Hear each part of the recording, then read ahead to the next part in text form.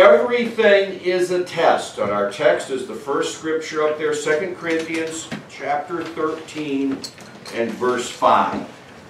Now remember, the church at Corinth was a big church. It obviously had a lot of gifts because Paul writes several chapters regarding the various gifts that this church manifested. So we would consider them a very spiritual church. Not a, although, you know, he does write about being carnally minded. So what people have picked up that they were just, and they were obviously to some extent, there were a number of people that were fleshly minded. They're always thinking about the world and the flesh and how to satisfy themselves. But they also manifested many gifts.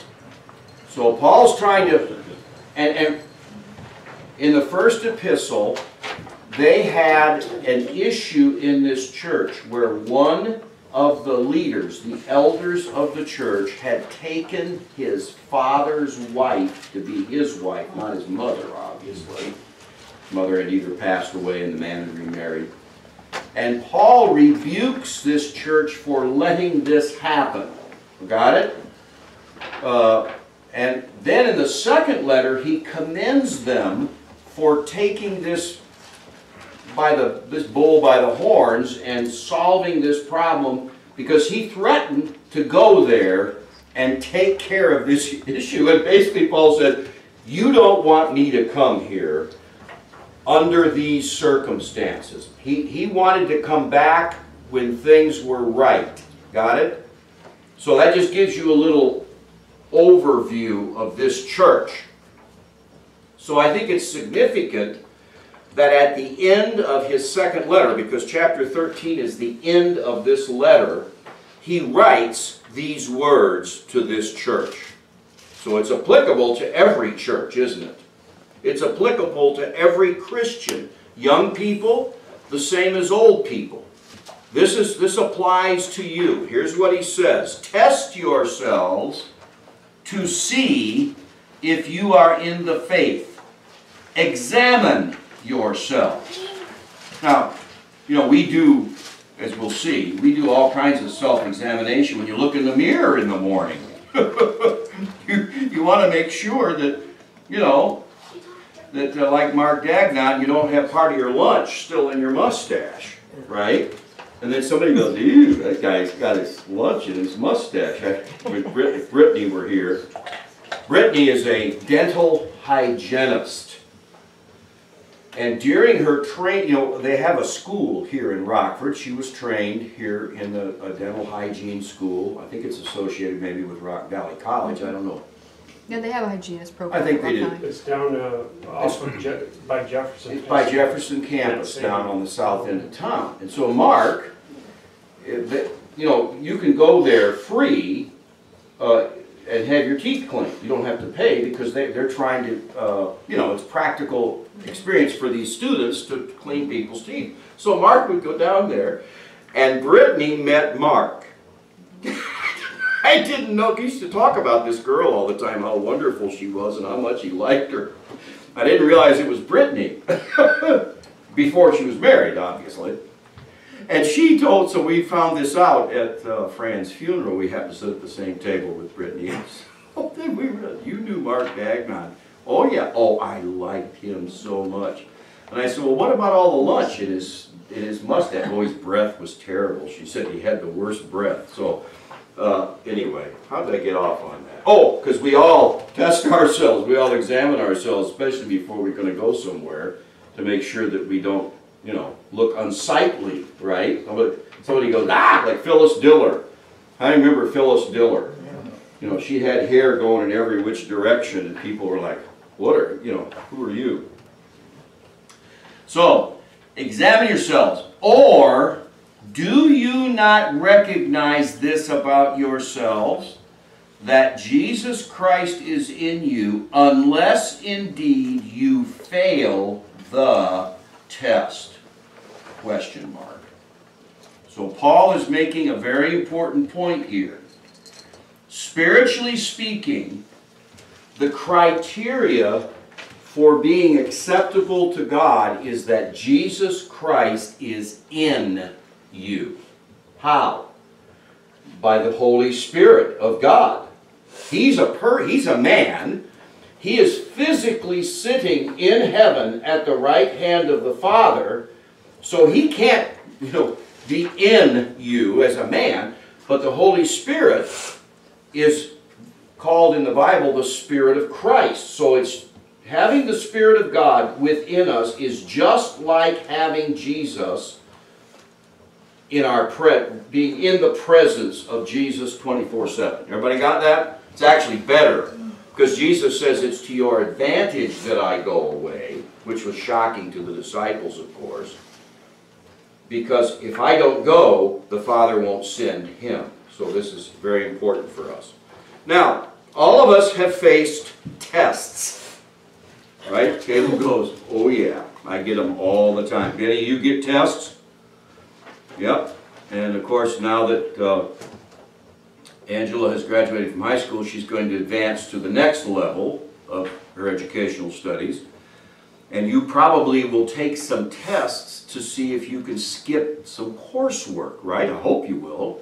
Because if they have certain tests that if you take them, you don't have to take beginners, arithmetic or English. Or you can actually go to some of the higher classes based upon what you know. So we're all familiar with tests. And of course, school is the most commonly understood and accepted. But marriage is a test, isn't it? In many, many ways, marriage is a test.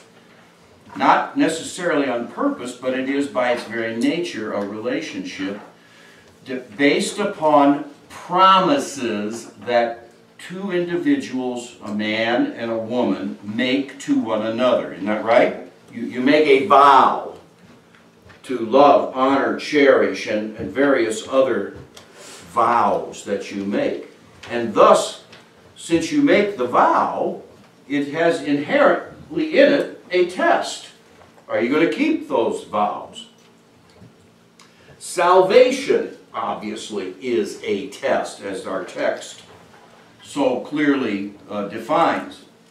Our job, the job we do, is really a test in many ways. And I told John Koch this years ago when he went to Alaska the first time to go, because he said now he'd worked in a bank before. Boy, what a difference between working in a bank and going up and working in the oil fields in Alaska. Big, big difference. But let me tell you something. The minute you're new, if you go to a place and you're new, they're going to test you. They're going to find out what you're made out of.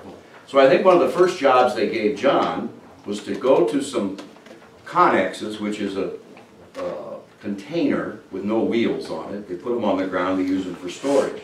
Well, that was one of the first things you had to do. And go through, and what people would do, these roughneck, they'd open the door and they would throw stuff in and close the door. But and you had to build some shelves, I think, didn't you?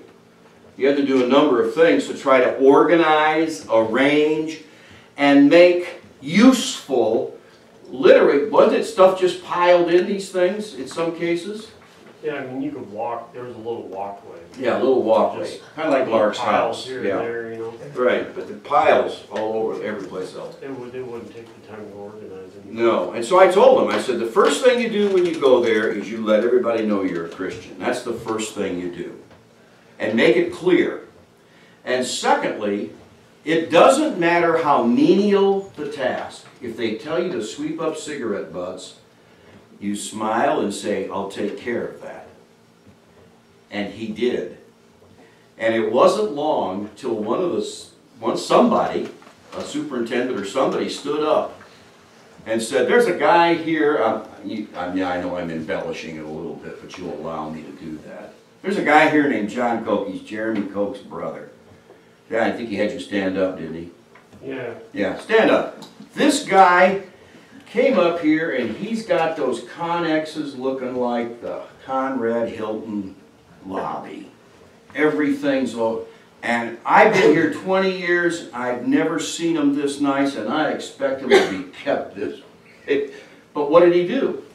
They gave him a test. They gave him a job nobody else wanted to do. You know. In fact, John said that some guys, if they'd ask him to do some menial testing, he'd say, I ain't doing that. I didn't come up here to do that.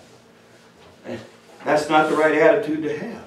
Because your job is a test. Amen? To find out how good you are at what you do. Sitting down to eat is a test. Look on your paper there, Job 12:11. Is that on there? I think maybe I got it.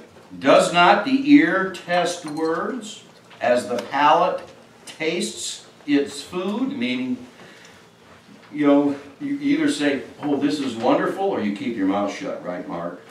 You never say one word. You don't say, this is terrible. When Josh, years ago, went to work for his Uncle Mike down on the farm, my sister was all about health foods, but she didn't like buying all these sugary cereals. And she didn't like buying name brands, so she'd buy these off-brand cereals. One of them they bought, Jeremy said, it was just like eating styrofoam, Dad. I am not kidding you. Mike would say, just shut up and eat it. Don't, you know, Linda would go get the cereal and he'd say, just shut up and eat it. Don't say anything. So, we all know how it goes when we eat. I see some of you now, wives nodding your heads. Caleb only ate 3 bites of his hot dog yesterday. I did finish it off, Caleb, last night when I got home. I ate the rest of your hot dog. Now, every time we look at ourselves in the mirror, we're testing some aspect of our appearance. When we look at others, we are practically testing their appearance and their lives, aren't we?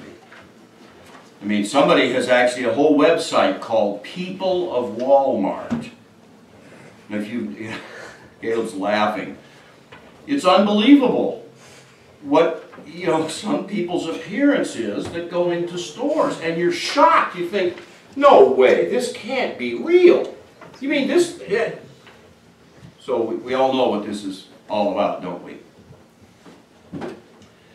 And most tests we experience are not consciously recognized as such. We're not always thinking, you know, I'm being tested, but we are in many, many ways.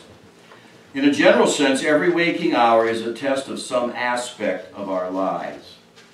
Our text clearly states that our entire lives are being tested for compliance to a standard, and that standard is Jesus Christ. Do you realize this, folks? On Judgment Day, now some have said we're going to be judged by the 10 Commandments, and that's not a wrong statement, but it's much more personal than that. Dean Harvey always told us Jesus Christ came to put a face on the law. One of the greatest expressions I ever heard in my whole life. So on Judgment Day, we are going to be judged by a person named Jesus Christ, a man. And he's still a man today. That's what Paul says in Acts chapter 17, verse 31. That we're going to be judged by a man. Read John chapter 5. That's exactly what Jesus says. He says, I have been given all judgment. The Father has given me all judgment because I am the Son of Man. Oh, isn't God fair? I love this about God, our Father. He's so fair. He says, I'm not going to judge you by a spirit being. I'm going to judge you by a human being, a man named Jesus Christ. So, that is the standard. That's the test for all of us. How does your life line up to the life of Jesus Christ? Now, I'm not talking about selling everything you have and going and sleeping on the ground and, you know, as Jesus went and ministered. I'm talking about his character, his motive of heart. Amen? Remember, all the disciples were laborers. They had some kind of an occupation, weren't they? So Peter was a fisherman and several others were fishermen. Matthew was a tax collector. And others had various other occupations. So, being like Jesus does not mean wearing sandals and a long robe and going around, you know, that's not what it means. It means being in character and in motive like our Lord Jesus Christ. Now, God is looking for those who test positive for total commitment. 2 Chronicles 16 verse 9, for the eyes of the Lord move to and fro throughout the earth, that he may strongly support those whose heart is completely his. So this heart test is the most important test, isn't it? God is going to test your heart.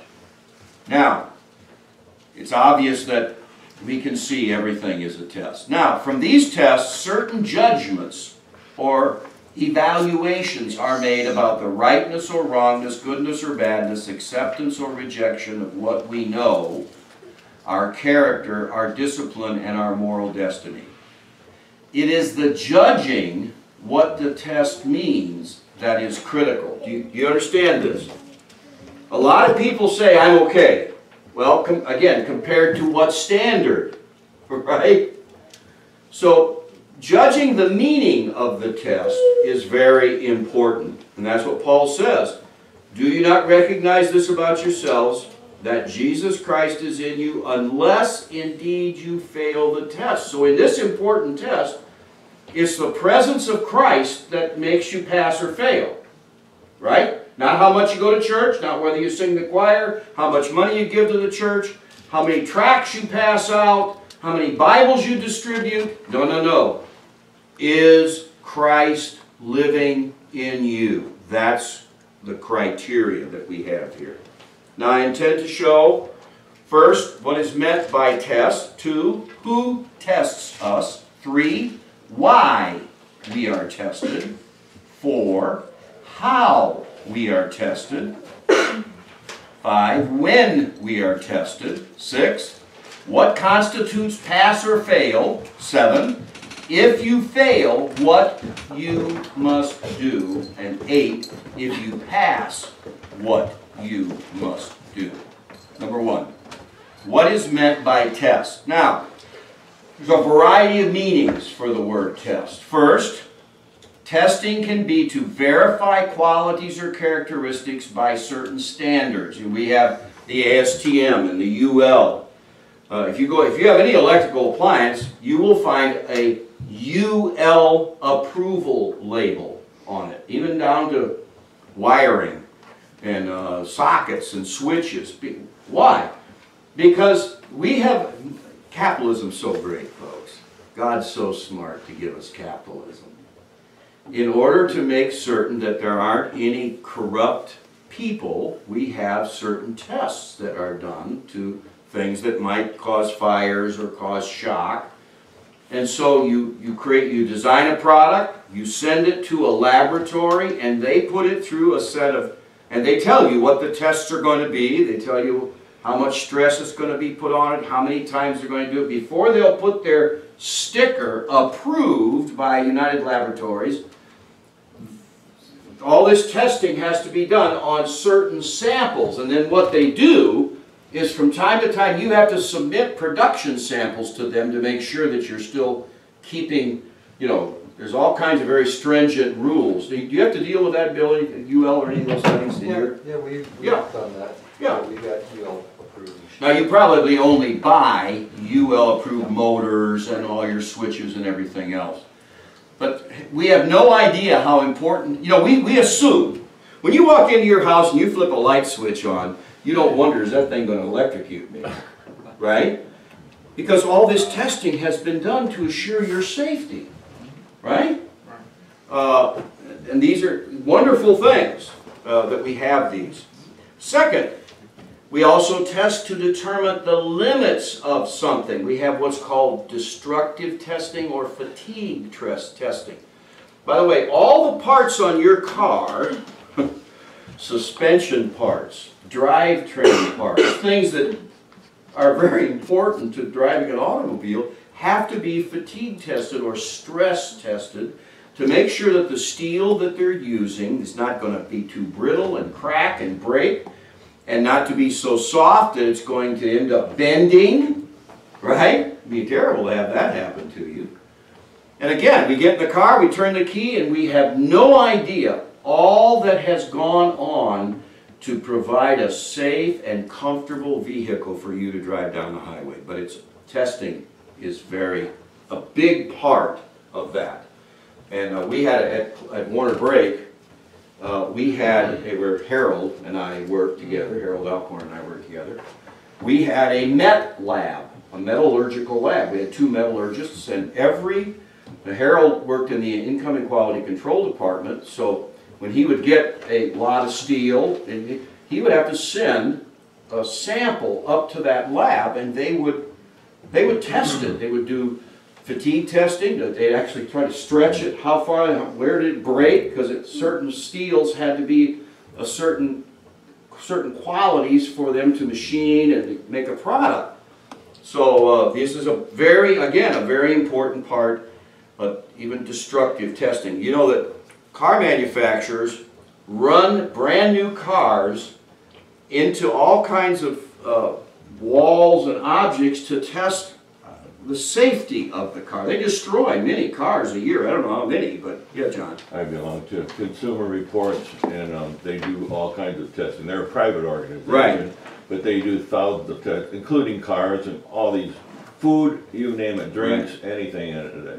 You know, for instance, like they tested chocolate, for instance.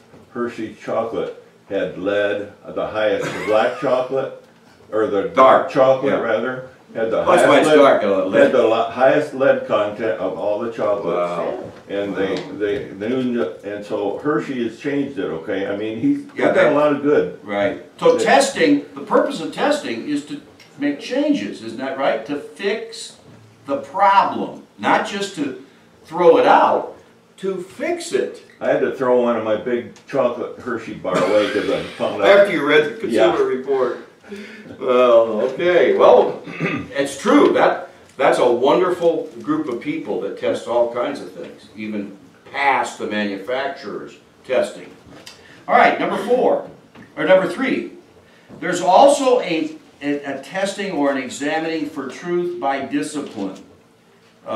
We don't do this anymore. Well, to some extent we do. If you're suspected of a crime, they might get you to the police station and keep you up all night drinking. I think they passed laws now to stop a lot of that, but they used to. They'd keep you up all night and keep questioning you till you told the truth. So there is, and the Bible talks about that God scourges every son whom he receives. The Romans actually had, you remember Paul? They start a riot for Paul. And so they said, well, who are you? And he said, well, I'm just a Jewish guy. So they were ready to stretch him out and flog him to get the truth out of him when he said, can you do this to a Roman citizen? And the guy goes, well, you're a Roman? They thought he was I think he said an Egyptian or a Greek or somebody that had come in there. So there is that testing for the truth. Number 4, to evaluate for knowledge by questioning, comparing, or contrasting, and that's a typical test in school that you might want to find out how much you've learned. Number 5, we test to discover new methods or processes by experimentation. Those of you who've been in manufacturing know when you have a problem, customer reports that the product failed prematurely, and you want to find out, is this one product or is this something inherent in our process? They have a whole set of tests that you go through to find out where this failure is happening. Well, how did this happen? I think I told you the story one time. Zenith Television, who made television sets, called this QC guy in to do he was an expert at quality control and manufacturing. And so they showed him on a plant tour. They went through the whole plant, showed him the whole place, and he got all their muckety-mucks in a room together. And the first thing the man said is, when's the last time you shipped a TV without a tube in it? He said, all the faces drained, all the blood drained out. He said, how did you know? So apparently just a month or 2 before, they'd actually shipped the television without no tube in the TV set. That'd be pretty hard to do, wouldn't you think? So to solve problems, you have to test certain processes and systems. And of course, we test to analyze for trends, preferences, desires. For instance, KFC versus Popeye's chicken. They'll say, you know, we want you to test which do you like better. I mean, we remember the Coke, old Coke, new Coke, and Pepsi when they did that. Then we also have tests that simulate real life circumstances as preparation for the real event, like what happens on the first Tuesday of every month at 10 o'clock. A siren goes off. That's how I know it's the first Tuesday of every month. Because we have a warning system, don't we, for storms. I think it was originally set up because of the nuclear power plant in Byron, that in case there would be one of the things that the Commonwealth Edison did to calm the fears of people after Chernobyl, and you know, there was a movie that they made of, what was it called? Oh, 3 Mile Island. And they made a movie, The China Syndrome or something. So people were fearful, so they put this alarm system that would go off if something happened at the nuclear power plant. Now they use it for tornadoes and various other weather things. And then, of course, on the radio, how many of you listen to the radio anymore? Some of you still listen to the radio. They have what's called the emergency broadcast, and every once in a while they'll go beep. It's kind of unnerving. And they'll say, this was a test of the emergency broadcast. Had this been a real thing, then they would have given you information. And by the way, this started probably back in the 60s when remember the Cuban Missile Crisis that came along, which shook everybody up. And you know, you guys don't even know what I'm talking about. Jordan's going, I have no idea what you're talking about. These young people don't know. But during the presidency of John Kennedy, the Russians put missiles in Cuba that could be sent 90 miles away from the United States, and of course that caused a big crisis, and we said you either get them out of there or else, and that caused a lot of people to be very fearful of, you know. Of course we have missiles in Poland and so on. We get by with it, but of course they can't. Of course, because we're the good guys, they're the bad guys. All right, where was I? Okay, turn my thing over. Now, our text this morning speaks of testing that which is moral rather than physical. We are being tested to see if we are serious and committed to live a holy life. That's what God wants to know. And test is used 3 different ways in the Scripture. 1, man testing the patience or trying to find the limits of the grace of God. We'll see that later on. 2, God testing men to discover how they will respond to various circumstances. And 3, our desires testing our self-control or self-denial. Temptation can be a test, can't it? Essentially. Now, who tests us? Well, first, we are tested by God. So, back to your sheet there, Genesis 22, 1 through 3. Now it came about after these things that God tested Abraham and said to him, Abraham, and he said, here I am. He said, take your son, your only son, whom you love, Isaac, and go to the land of Moriah and offer him there as a burnt offering on one of the mountains of which I will tell you. So, I love this. You know, there's a lot going on between that verse and the next one. Right, Nicole? You're a mama, Yeah. and you know that I'm sure that Abraham had a conflict. It doesn't say whether he ever told Sarah or not. But if he didn't, you can bet that was his big concern. So, verse 3, Abraham arose early in the morning, saddled his donkey, and took 2 of his young men with him, and Isaac his son, and he split wood for the burnt offering. I love this. He's 90-some years old. Well, he's 101 by this time. He split wood. Don't you love Abraham? What a guy. 100 years old, 101 years old. Maybe he's 110 by this time. He split wood. And for the burnt offering, and arose and went to the place which God had told him. And then in Exodus 16, verse 4, then the Lord said to Moses, behold, I will rain bread from heaven for you, and the people shall go out and gather a day's portion every day, that I may test them whether or not they will walk in my instruction. Exodus 20:20. Moses said to the people, do not be afraid, for God has come to order to test you, and in order that the fear of him may remain with you, so that you may not sin. Very important. God tests us to make sure we're not going to sin. Go ahead, John. Abraham, you mentioned he's 100 years old, isn't it? Didn't most people live hundreds of years back then? Right, he lived to be 180. Isaac lived to be 175. So he wasn't unusual, was he? Well, I mean, let's put it this way. Length of life, I'm saying. But yeah, length of life. But remember, when Sarah heard God say, this time the next year you're going to have a son, she laughed. Why? Because she said, he's an old man. I'm not sure. I'm asking you though, how old did people live back then? Well, 130, 140. Oh, I thought it was longer. When was it that men lived in the 600 years. 700, 800 years? Well, that was all before the flood. After the flood, Noah, of course, he was pre-flood. He lived to be 600 years old. Some of his sons lived to be 400 years old, but it got progressively less and less and less down through the generations. Yeah. Okay, so they didn't have the pristine world that they had before the flood. Yeah. In terms of environment. Yeah. And they had to eat meat. All right, so God said the commandments were given to test the people. Deuteronomy 8, 1 through 2. All the commandments that I am commanding you today, you shall be careful to do, that you may live and multiply and go in and possess the land which the Lord swore to give to your forefathers. You shall remember all the way which the Lord your God has led you in the wilderness these 40 years, that he might humble you, testing you to know what was in your heart, whether you would keep his commandments or not. This is a very important verse in regard to testing us, because we have a free will.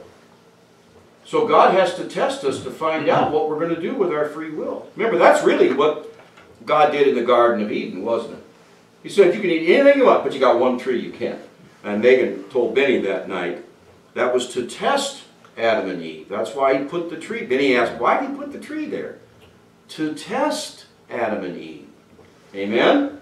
And by the way, that's not a bad thing. We often think, well, why did he do that? Testing is good. That's not we should look at testing as a good thing, not as it's not punitive. Yeah. I don't think God individually tests us, and normally I think it just life itself tests us. Well, that's true, no doubt. But there may come times when he may. Yeah. He certainly individually tested Abraham, no doubt. And he may test us individually. Why? Because he's not certain how we're going to react to a certain situation. For instance, it's normal for dads to love their sons.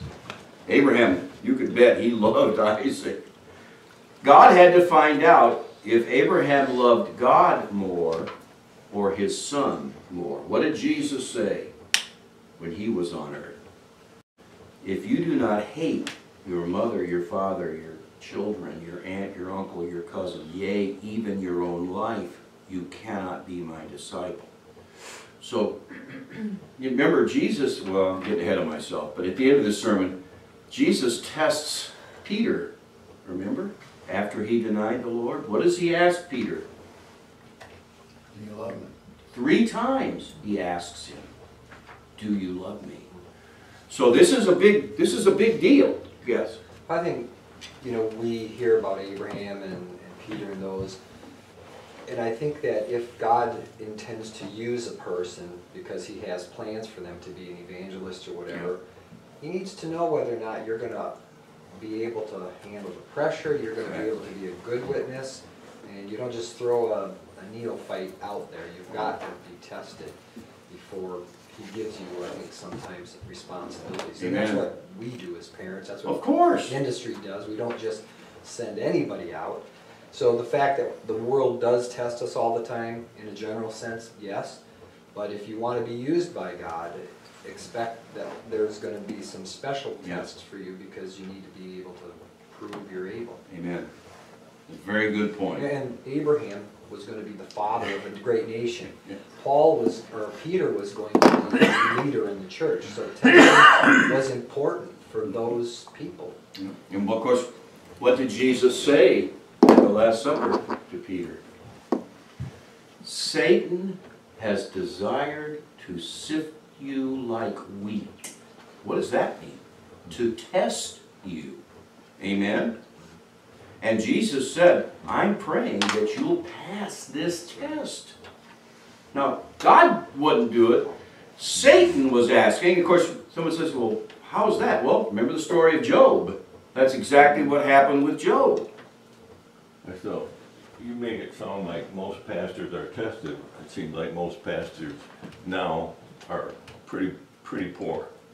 Yeah, but I think if God has, I mean, the Bible Right. says God's looking over the whole universe on whose behalf He can show Himself strong.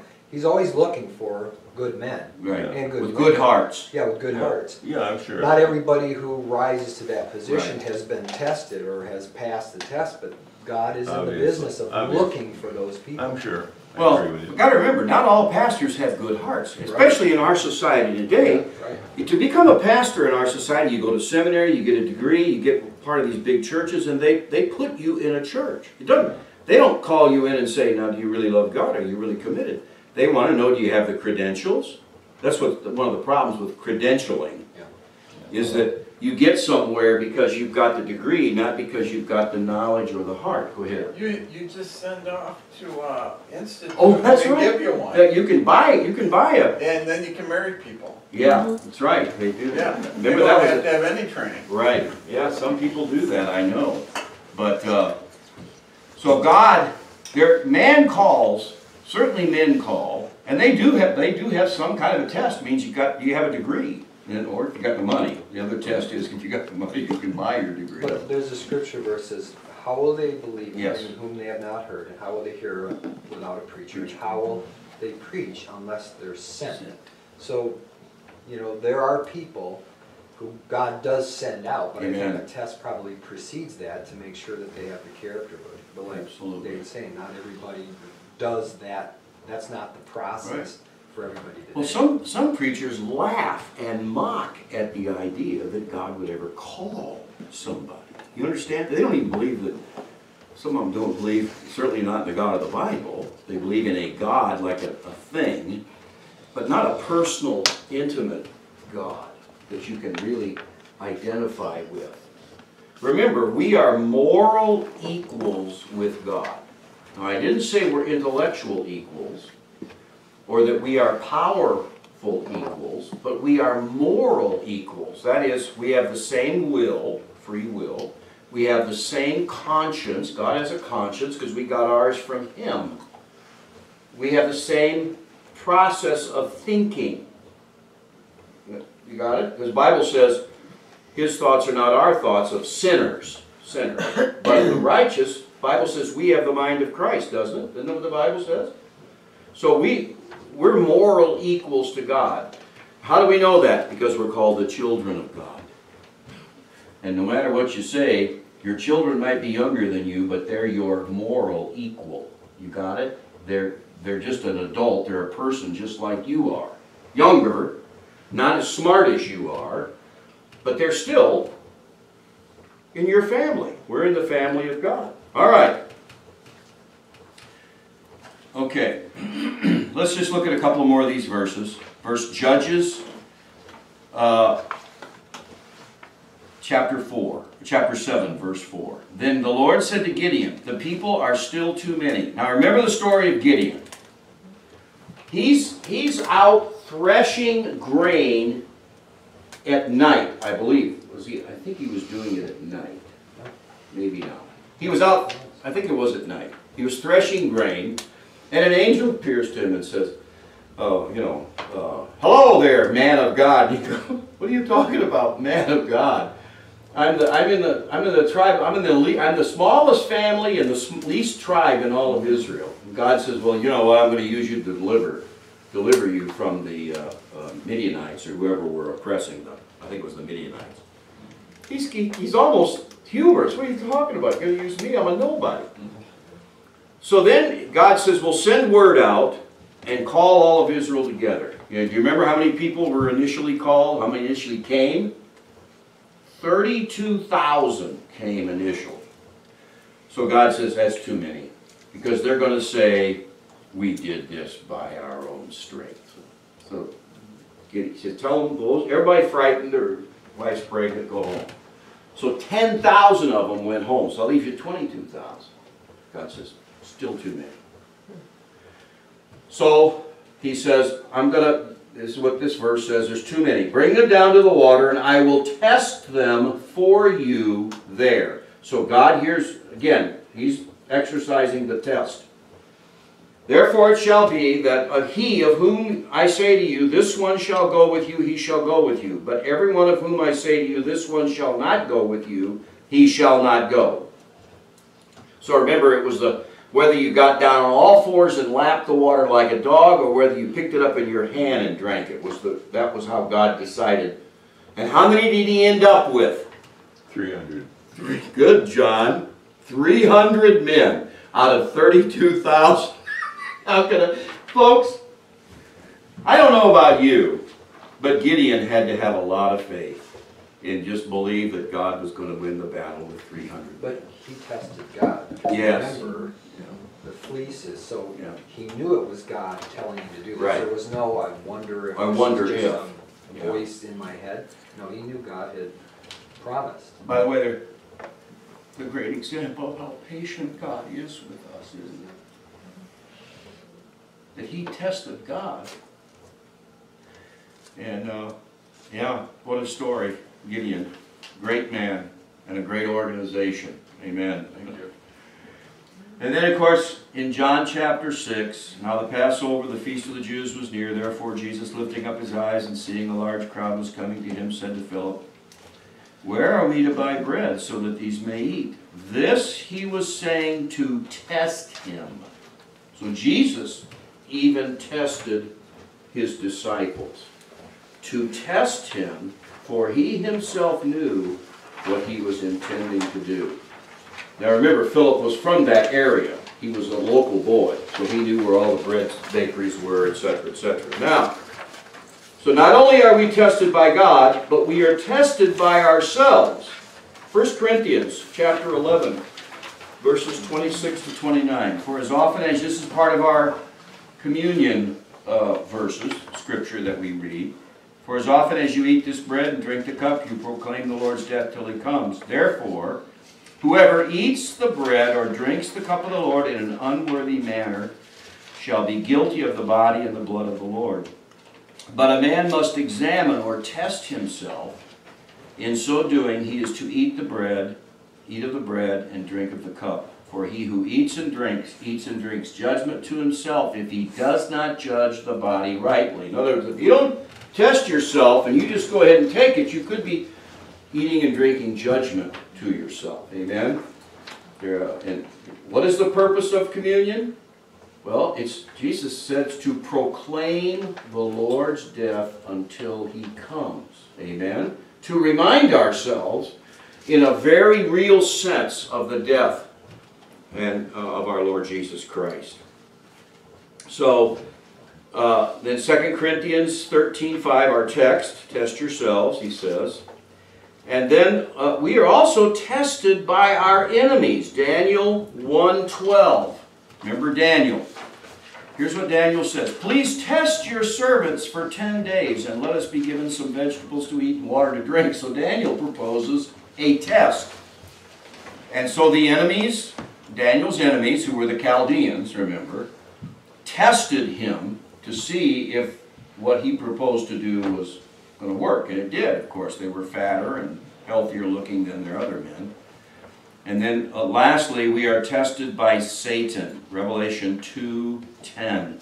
Do not fear what you are about to suffer. Behold, the devil is about to cast some of you into prison so that you will be tested, and you will have tribulation for 10 days. Be faithful unto death, and I will give you the crown of life. Now, of course, that's what Satan did to Job. Isn't that right? He tested Job. And folks, he's one of the first guys I want to look up and after Jesus, I want to find Job. What a man. After all the horrible things he went through, the Bible says he did not sin with his mouth, with his words. Nothing he said could be, he passed the test. And he's held up by God as one of the 3 righteous men. Ezekiel chapter 14, he speaks of 3 righteous men, Job, Daniel, and Noah. He says, these 3, they're my guys, they're my righteous guys. Wow. So Satan can test us. Amen? And then of course he continues, be faithful unto death, and I will give you the crown of life. So next week we'll look at why we are tested. So if you can't remember your papers, leave them here. Okay? We probably have some extras, but if you just stick them under the pew, if you want to take them home and read them, that's fine, but just don't forget them next week when we come back and we'll go through the rest of our scripture. Anybody have anything to say in closing this morning? I think the people, the 300, had more faith than Gideon. Yeah. Because you're going against a big group of people with 300 people, and you're going to take a little bit of fire in a clay jar. Trumpet, a clay jar, I mean, and a candle inside. Yeah, You're right. Yeah, well, all of them had to have faith. that's, Now, and by the way, you know, it's interesting that Gideon still wasn't sure. So what did God do? He said, you go over here and you listen, and 2 of these enemy soldiers, they're prophesying that it's nothing other than the sword of Gideon. I had a dream about a barley loaf falling into the fire or something. I can't remember exactly what the dream was. But you know, they all had to trust in God. They all had to have faith that God was going to let them through. Now, remember, just in closing, this was not done in a vacuum. What's the historical precedent of approximately 300 men? What would every Jewish child remember in their history? Come on, Bible scholars. No. Abraham, when Sodom and Gomorrah was attacked, and Lot and all his family was taken, how many servants did Abraham have? 318 servants. And he chased them down, split them into 3 groups, and there were 5 kings that attacked Sodom. You're not talking about some little army. This was a huge army. So the point is, Gideon would have known that story. So the number 300 was very similar to Abraham's little servants that he took out and defeated this massive army and got everybody back, by the way. They all ran off, and we don't know the details, what they actually did. But I just think so they weren't, point is, this idea wasn't in a vacuum. It was the fact that this had happened with Abraham. And remember, Abraham was the most important person in the life of every Jew.